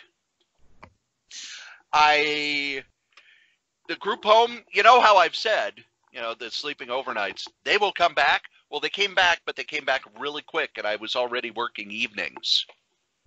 So while it's going to be good for my checkbook in about 2 weeks, this week was really kind of hard, especially since, that I'd worked the weekend before it exploded. So today I will be getting the stuff out of my car from Black Friday. I had to wait on mine because it was raining when we got home. Yeah. So I left it in the truck for 3 days, and I got to sneak it in when Chris isn't looking either. But and that's what I found out. If I'm going to be at work all the time, why don't I just leave it in the car in case I want something to read? And that's what I told Cory. We did it again. We we mixed up our orders. But by Next the time year, in the back of the truck, we're going to have those low colored boxes. So you'll be red, I'll be blue, Butch will be green, Dan, if he can come, will be another color. So we just know not to mix them up. Yes. But by the time I left work this morning, it was, I never want to be at another job ever again. Ever. Job. Even though, I got to be honest, working evenings at the group home now, I mean, after you give people their pills, they want to go to bed. They're in bed by 8 o'clock. But it's still, I'm not home. I'd rather be home with my stuff. Although I was able to mix the podcast yesterday because by the time everybody went to bed, it's, oh, cool. I can mix the podcast for tomorrow. Cool. They announced right before Thanksgiving that Mystery Science Theater 3000 will not have another season on Netflix, which did not surprise me because while the first season was that record Kickstarter, the second season on Netflix, they only ordered 6 episodes. And that's kind of what happens with MST3K. They get a season and not many episodes are ordered and then it's over. It happened on Comedy Central. It happened on Sci-Fi. Now it's happened on Netflix. Joel has said that it's not over. They will be able to find a new home pretty easily. I'm not holding my breath, to be honest. They've got all the sets. Unlike the last time it ended on Sci-Fi, they're not striking the sets. Everybody involved still wants to do more. They've been out on tour for over a year because Joel is he said, I'm getting to the age where touring is way too hard on me.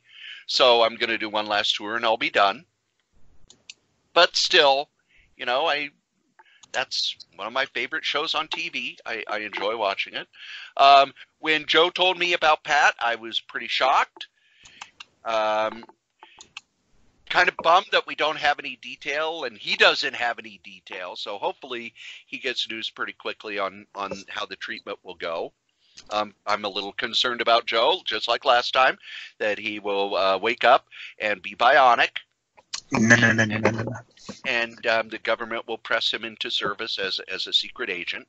Yeah, but I'm waiting to see who my Jamie Summers is going to be. Hey now. Wouldn't that be your wife? No. Remember, they weren't married. Yeah, but I mean, they got married later, which is something I got on YouTube because I never did see that episode.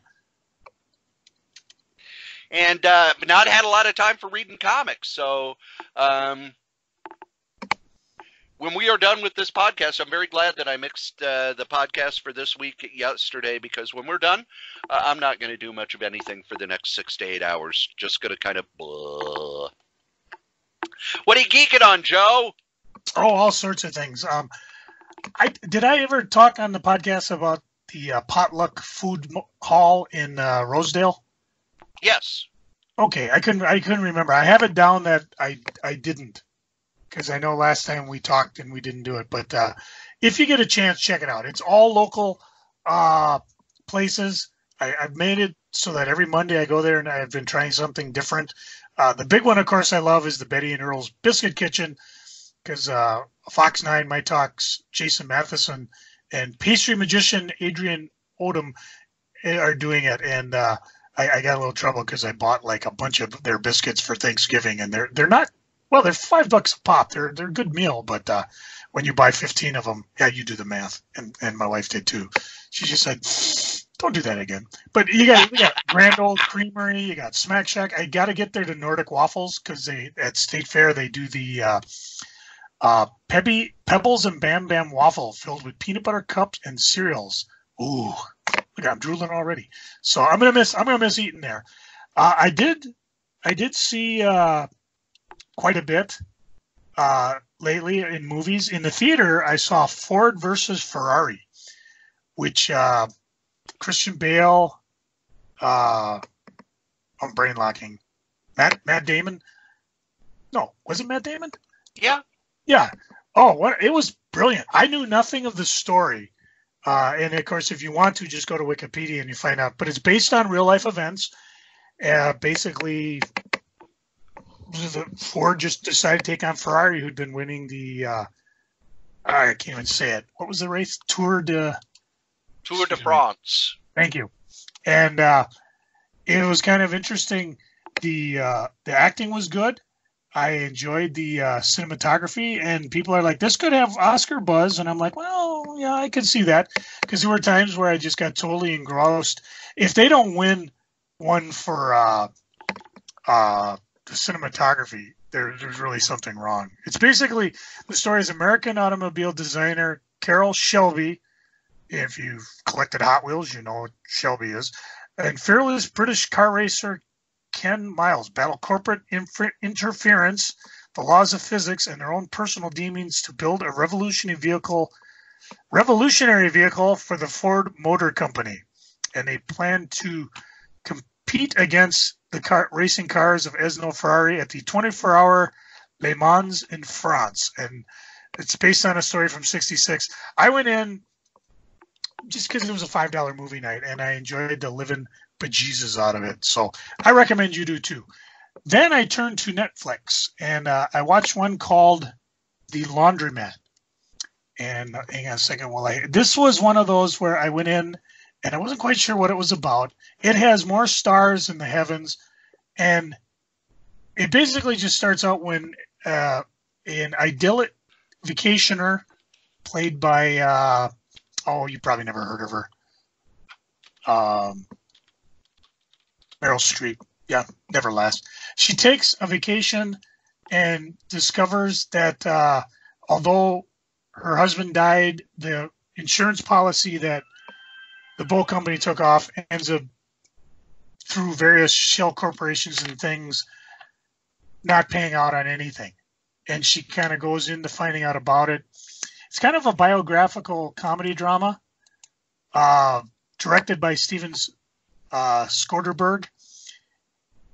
If you watch this and you are not outraged by the end of it, I don't want to say too much about it, but you'll argue, it's a corrupt system. Both sides do it. The politicians do it. You're part of the problem, because what happens is, while you and I are just tisking and shaking our fingers at both sides, they have rigged the game so badly against us through laws and through tax havens and through corporations. A couple years ago in 2016, there was a leak of something called the Panama Papers. Yes, and I'm amazed that no one, I read that and I wanted to get a pitchfork and a rake and a torch and storm the Bastille. And people were just, meh. Yeah. I mean, you want to know how the rich stay rich and why you're schmucking down here and why politicians are trying to take away your Social Security. This infuriated me, and you really need to go and watch this for your own good, because maybe, just maybe, enough of us, well, how did you put it, Cory? The last time enough of us got upset, we invented the guillotine? Yes.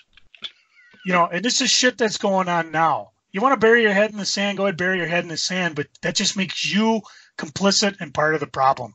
And I went into this, and I was a little tough to figure out what was going on, and by the time I got through it, I was just, I was so mad I did dishes.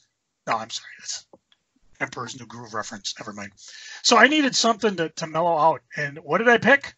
Well, we were watching Netflix, so I watched The Irishman, which I guess is also based on a semi-true story. I went in, and again, both of these, I had all three of these movies that I'm talking about. I went in with the advantage of not knowing what the heck they were about. All I knew is Martin Scorsese directed this. All I knew, it was 3 hours, 29 minutes, and it was on Netflix, which was nice because then I could pause it occasionally, go to the bathroom, get something to eat, go to the bathroom. Did I mention I went to the bathroom a few times? It wasn't like Avengers where like, okay, I'm going to dehydrate myself for 2 weeks beforehand so I don't have to go to the bathroom. And in the middle of the 10th minutes, I'm like, shit, I got to go to the bathroom. But in the 1950s, truck driver Frank Sheeran gets involved with Russell Buffalino and his Pennsylvania crime family. As Sheeran climbs the ranks to become a top hitman, he also goes to work for Jimmy Hoffa. And probably doesn't mean anything to you kids nowadays, but he was a powerful teamster tied to organized crime. What I didn't realize, as I'm prone to do after seeing a movie such as Ford versus Ferrari or The Irishman, I go to see, especially when it's based on true events, was it? And what was interesting about The Irishman, I'm not going to say anything about it if I don't want to give any spoilers, but it is based on a book that Frank Sheeran wrote about it. And of course, there has been the claims that he makes. Other people have come and said, I don't think what you're saying is true. And again, go see the movie and then go read about it. And when I come back, we'll talk more about it. But, you know, it's a crime drama and it's allegedly true. So it's kind of just fascinating. With all that, I found the series Movies That Made Us. Another Netflix. Yes, I was going to point that out. It's by the same people who do the Toys That Made Us. Yes. Oh, what fun. Only 4 episodes, but boy, people are coming from all walks of life gabbing about this one. Dirty Dancing, Ghostbusters, Die Hard, and Home Alone are the first 4. And what they do is they go in and they kind of tell how these movies were made. And, you know, we look at them and we think, oh, yeah, Ghostbusters, what a no-hitter. Brilliant. No, not at the time it was made. Everything as it has this. No, go ahead. I would like to point out that at the time it was made, saying that, former Saturday Night Live stars was the easiest way to say this movie is going to bomb. And what Dan Aykroyd's movie before that was Dr. Detroit. Doctor, I remember playing that on playing the song because the theme song was probably the most interesting thing out of the movie. But it was this, and of course, I think Animal House is what got that fever going because everybody was like, "Oh, John Belushi's so incredible." Although I do remember The Neighbors with Dan Aykroyd and John Belushi, which I never finished because I did not find it funny. Again, maybe I have to go back and look at it. So yeah, just a couple things. There's 2 more. We watched the one on Die Hard. And we watched the one on Ghostbusters, like I was talking about. And I love these things. I mean, I read the book on Caddyshack. I watched the making of MASH.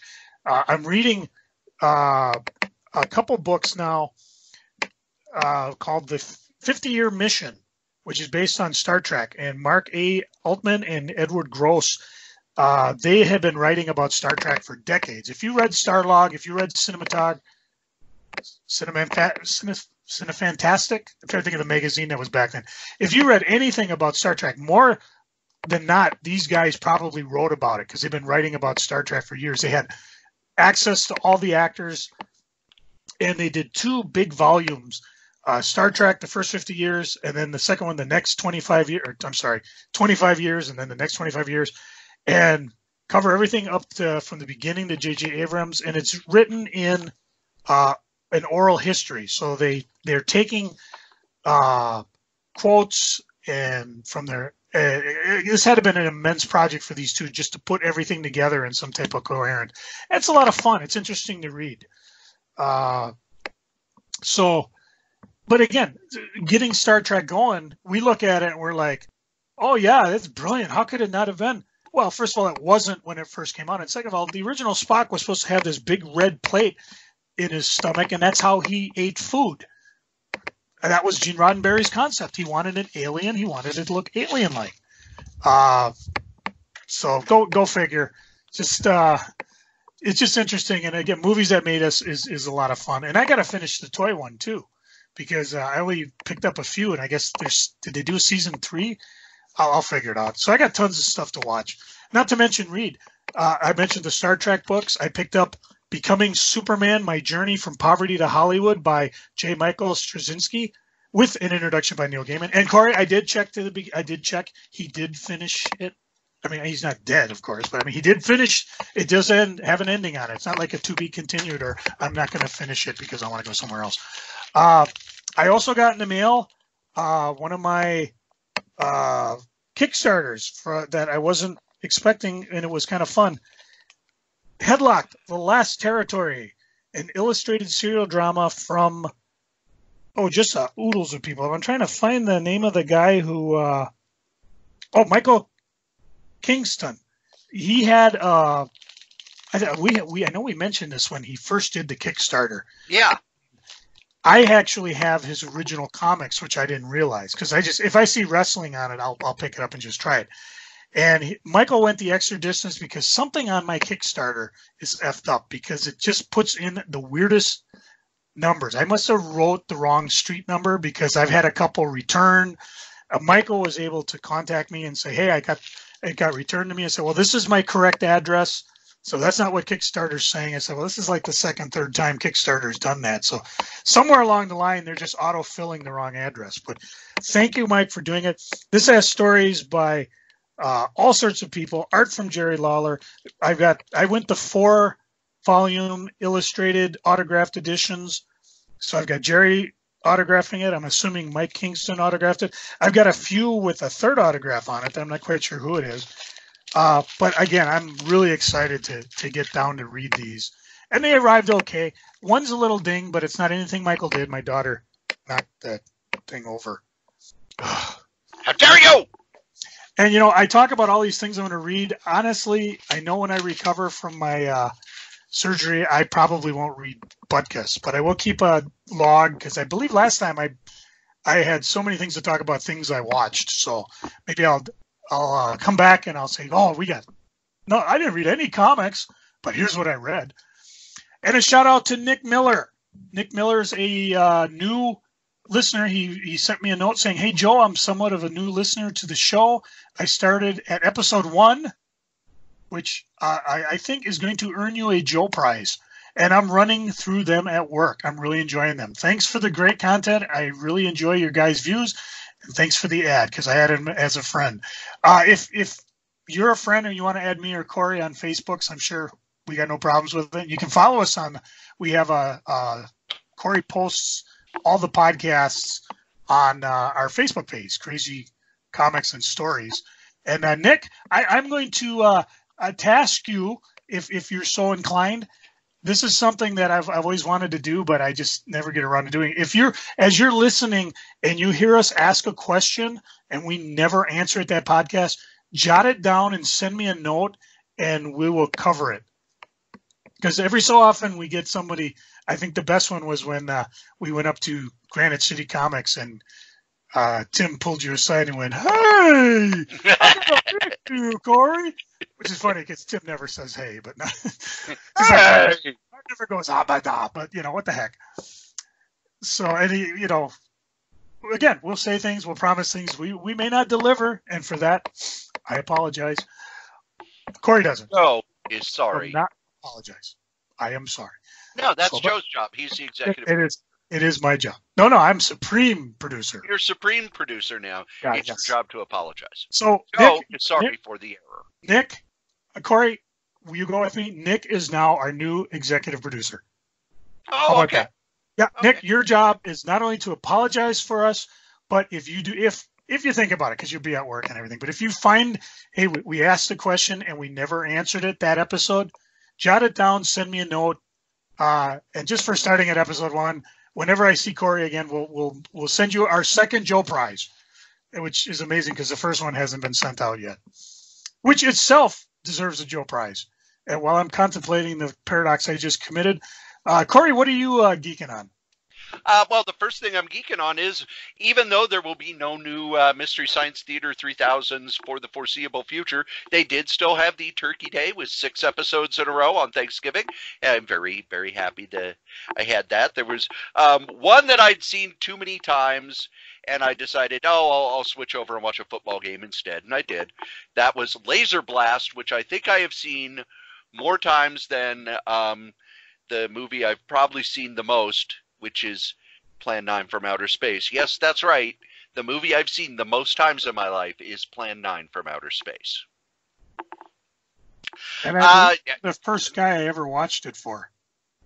Isn't that, if you have not seen Plan 9 from Outer Space, go. Watch it now. Wallow in the joy that is Ed Wood's first draft of a movie. Poor Happy. Second thing I'm geeking on. The history of how they made the thing. I mean, that'll make you want to watch it again in appreciation.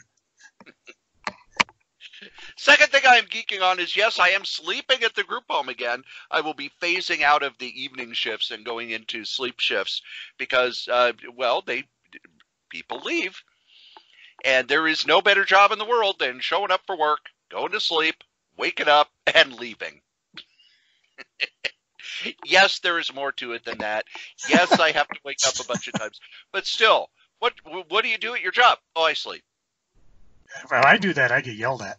Yeah. If I do that at my office job, I get yelled at. I don't care what Craig Versigan says. I can't just sleep at work tomorrow anyways. My orders from the huge sales that In-Stock Trades and cheap graphic novels have started to show up. So I came home to, here's a box of comics. Oh, cool. I forgot I ordered these. So with that and the Black Friday, I may need to build a whole new wing onto the compound. But I'm throwing 2 or 3 graphic novels in the car, and at the group home job, I'm able to read after everybody goes to sleep. Or one thing that they have now that they did not have at the cottages, they do have cable TV where you can watch YouTube. So I'm actually able to watch AEW Dark, NWA Power, and MLW, all which are wrestling shows that are on the YouTubes. So, Joe, if you want to watch AEW, they have an AEW show on there. NWA is Billy Corrigan's rebirth of the National Wrestling Alliance. It is an old-school studio wrestling show. And I got to tell you, the match they had between Nick Aldis and James Storm, one of the best matches of the year. And MLW is they're on BN Sports. They're a small, they're an indie, Major League Wrestling. I've heard a lot of praise for them. I'm just starting to watch the show, so I'm just starting to get to know who the characters are. But man, there's, it makes it so if I'm not home to enjoy my house, I can at least get caught up on some stuff that I would watch if I were home. And the last thing I am geeking on is the Golden Age Simon and Kirby Omnibus came out. And what it is, these are all the stories that Joe Simon and Jack Kirby did at Marvel before they went to DC. It's got Red Raven. It's got the Vision. It's got all the Captain America stories. And it really shows how, first off, it shows how bad Joe Simon was as an artist before he teamed up with Kirby. I just want to get that out there, that I'm reading one story. It's like, this is just awful to look at. And it's, that's before he teamed up with Kirby. And then when he teamed up with Kirby, it's like a quantum leap in quality. But they kept getting better every issue. So by the time you get to the end, their stuff is really polished, really exciting, really well done. Omnibuses are hard to carry around, so I really only read them at home. This is one where I bought it for historical purposes and instead am really enjoying most of the stuff in it. There are times when, you can tell it's the 40s and there was a lot of racism in pop culture in the 40s. And it's beyond the point where you just kind of excuse it to where now it's just embarrassing. Where it's like, yeah. But I'm enjoying that read. I also got the Marv Wolfman, Gene Colan Tomb of Dracula miniseries that they did in the 90s, which I bought when it came out in the prestige format, but I have not read it since. And reading it now, knowing that it's the last thing that they did together. Such a good story. Man, this is good stuff. Head on over to cheapgraphicnovels.com. They're having a huge sale. Just tons of stuff at like 70, 80, and 90% off. Just clearing out the warehouse. Fill your house the way I filled mine. Believe it or not, kids, you have listened to me blather on about funny books, and Joe too, for almost 2 hours. You'll miss me when I'm gone. And by the time you hear this, Joe will be in recovery. So, if you want to send him a message that you're pulling for him, go ahead. I don't. And Mozique, I know you're out there. I don't need another Twister game. I don't know, man. I didn't open the last one. I could barely play Twister before I got the hip.